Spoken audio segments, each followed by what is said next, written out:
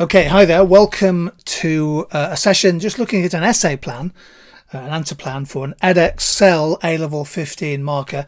And the topic under consideration is the economics of debt relief. Here's the question.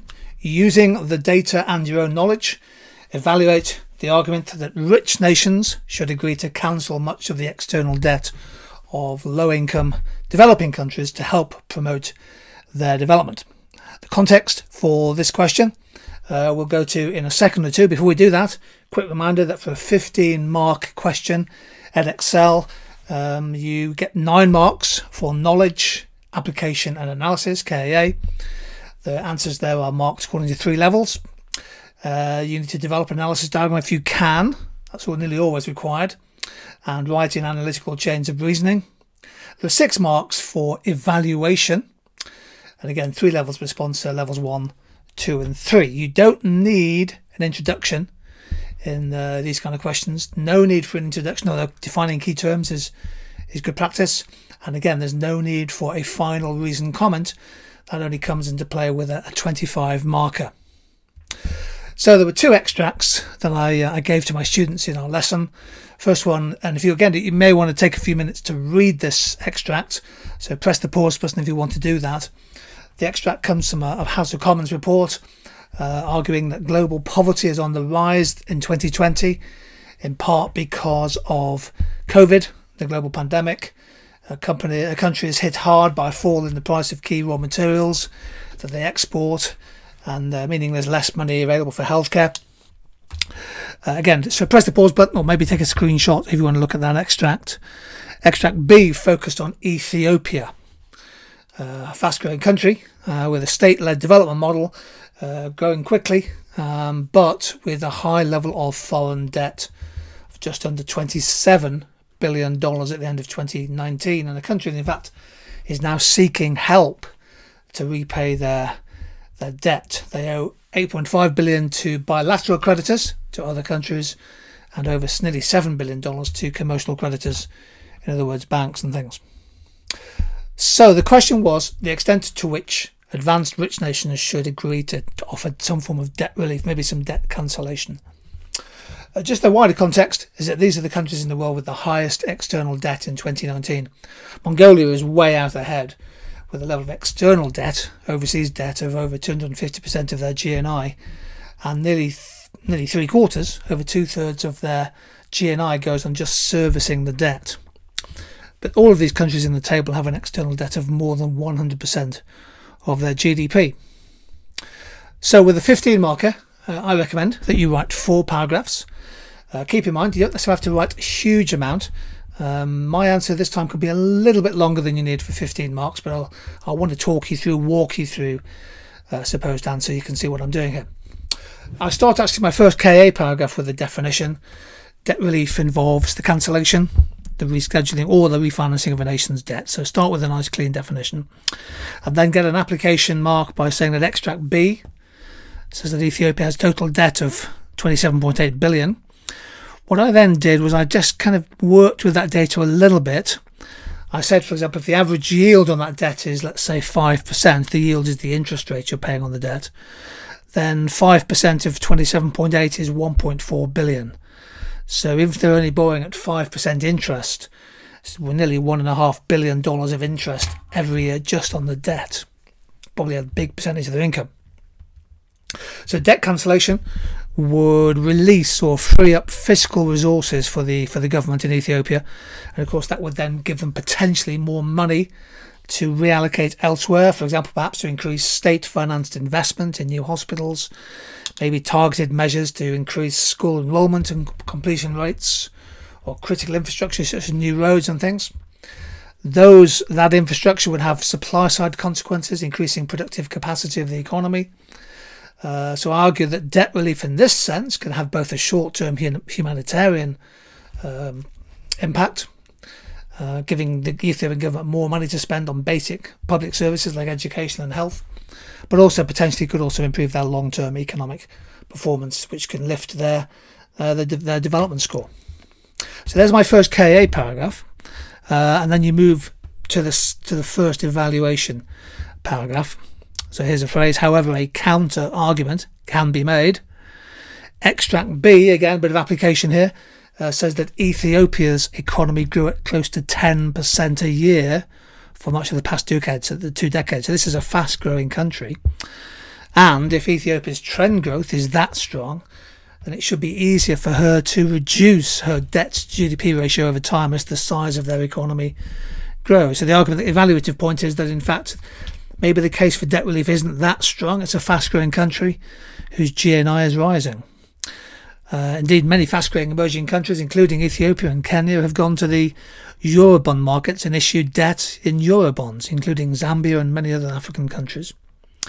If debt relief is required, perhaps as a result of the COVID pandemic, which is referenced in Extract A, then the rescheduling might be made conditional. In other words, have strings attached, conditional on governments such as Ethiopia implementing maybe some supply-side reforms, perhaps bring in the privatisation of telecoms or some other reforms, economic reforms, to improve their supply-side potential. So I suppose my evaluative point here, really in a nutshell, is that Ethiopia is a fast-growing country. It doesn't probably need the debt relief necessarily, but if you're going to offer debt relief, then make it perhaps conditional on some economic reforms. Always be on the lookout when you're revising for your assessments and things in 2021. Always be on the lookout for really interesting snippets of information. The context is the glue that holds great answers together. I found out, for example, a few days ago that the lower income countries in the world are spending just about $144 million a day on debt payments. Huge amounts of debt and interest payments. And interestingly, in 2020, at the start of the COVID pandemic, 64 developing countries were spending more on external debt payments than they were spending on healthcare. And clearly, that figure will have gone up as countries and governments struggle to cope with the impact of the pandemic. My third paragraph out of 4 goes to my second KAA point.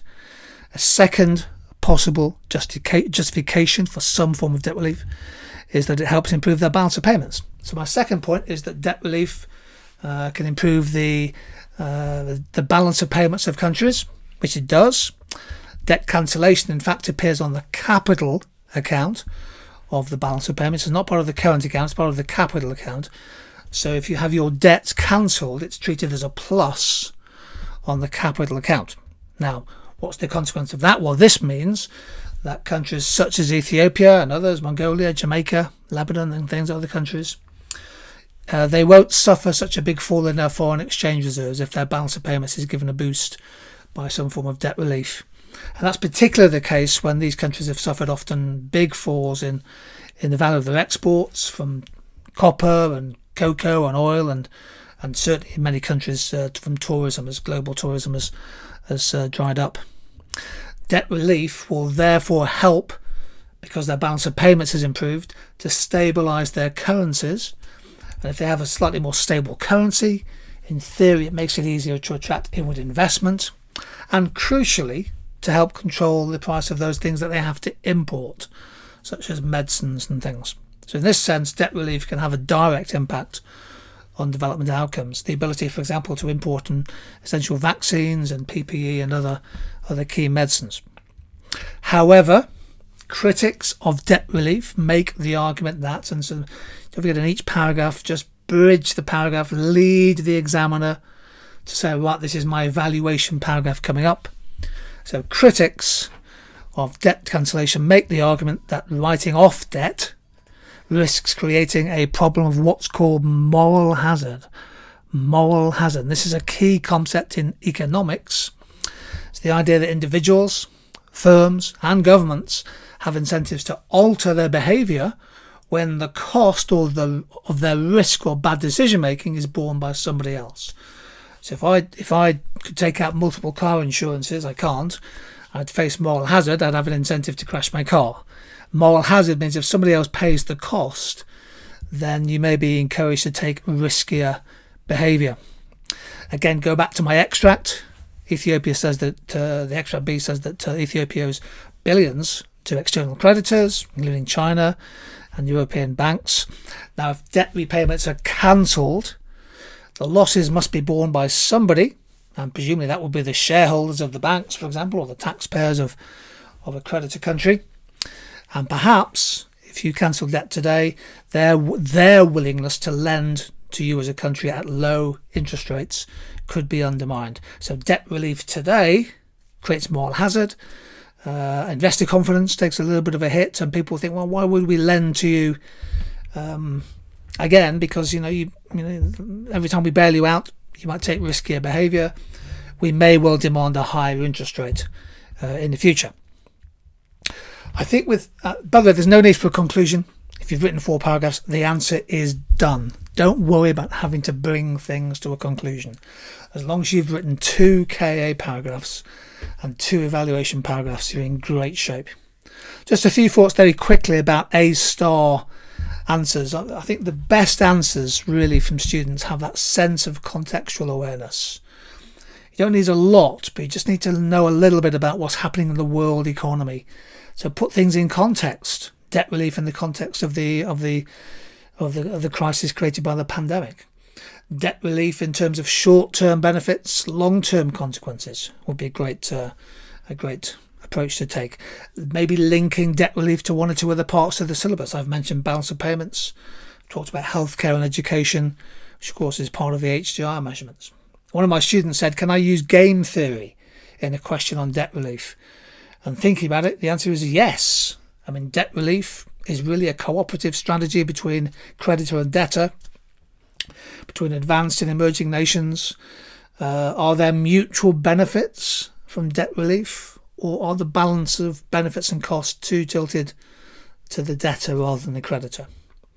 And of course, if this was a 25 marker, then you need to develop the answer. If you have a chance to put in a final comment, you might consider alternatives to debt relief. So are trade agreements more important to these countries than debt relief? Debt relief shouldn't be seen in isolation. What about measures to tackle tax avoidance and corruption? Alternative, of course, remittance incomes coming in to help pay off debts and things. Can governments, for example, borrow money off their own population, including the diaspora that lives overseas, rather than borrowing money from commercial banks and overseas governments and adding to their debt? So, I mean, there's a lot you can say. This is a really topical essay, topical issue, and I think it's a good one for those of you who've studied development economics. Well, there we go. That was my take on a 15 marker on debt relief, and I hope you found it useful.